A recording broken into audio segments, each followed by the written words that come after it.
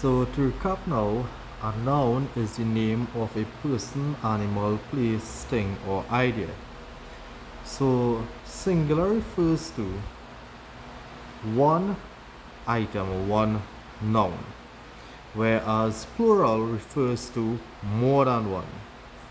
There are different rules when changing from the singular to the plural nouns.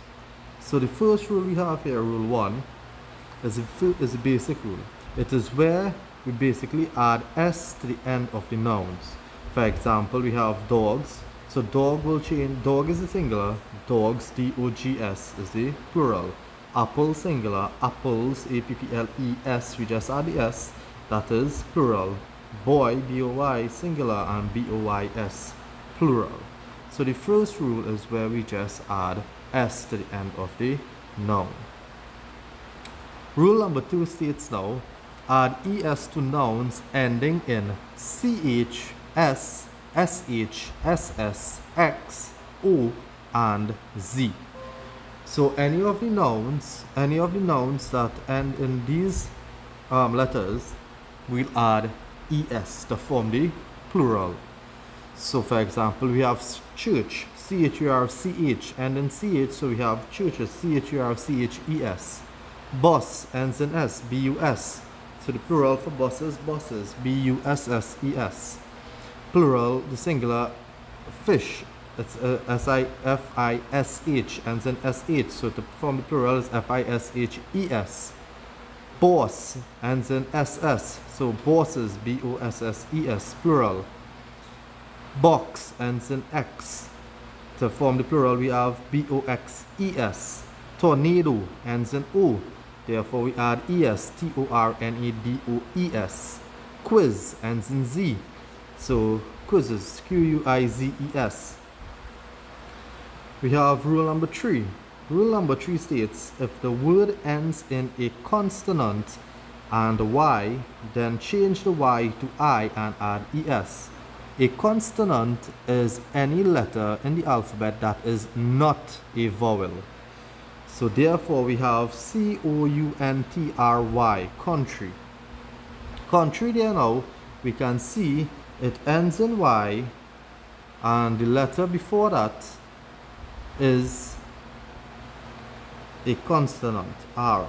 Alright, so therefore we change the Y to I and we add ES, so we get country, C-O-U-N-T-R-I-E-S. Same thing with body. It ends in Y and the letter before the Y is a consonant, D.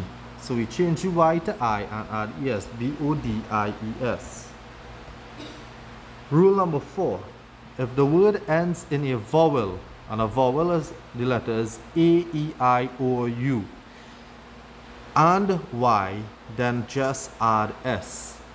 So the word boy, it ends in Y, but the letter before Y is O. O is a vowel, so therefore all we needed to do was add S to form the plural, boys. Same thing with key. It ends in Y, the letter before Y is E, which is a vowel, so therefore we just add S, keys. Rule number 5. If a word ends in a consonant and O, then we sometimes add S or ES. Alright, so there's no rule for this. Alright, all you need to do is to just learn them off. So for kilo is K-I-L-O. It ends in O, and the letter before is a consonant, but we add just S. Watch with hero now. It ends in O, the letter before is a consonant, so just we add now ES. Same thing with zero. Ends in O, letter before is a consonant, but we add just S. So these are some words that you just need to learn off the plural for. Rule number 6. If the word ends with F or FE, we drop them and we add VES. So basically, you're dropping the F and you're replacing that with a V, or the FE, you drop that and you replace it with a V and add ES. So for example, calf, we end in F, so we change that to VES, so calves. Life, L-I-F-E, we change the FE to V and we put ES, lives. Same thing with leaf, ends in F, so we change that to V and we add ES, leaves. Rule number 7. Words ending in FF, you just add S to make the plural. So cliff, have two F's in the end, so we just add the S. Tough, we have two F's and we just add the S to the end.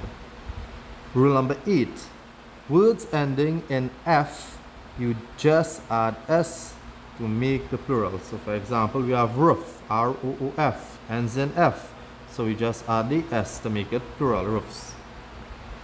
Rule number 9, some plural nouns are formed by changing the vowels within the singular form, or changing the spelling, or adding R or EN, or there are no changes at all.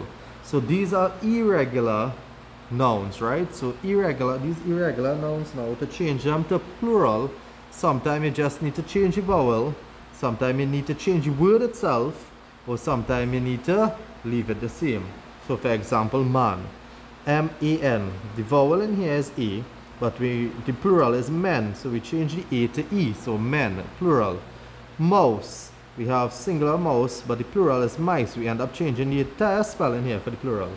For children, for child, sorry, is singular, we change it to children, we add R-E-N. Alright, for ox, we add E-N only, oxen. And for sheep, the plural remains sheep. So these are some of the rules for singular and plural.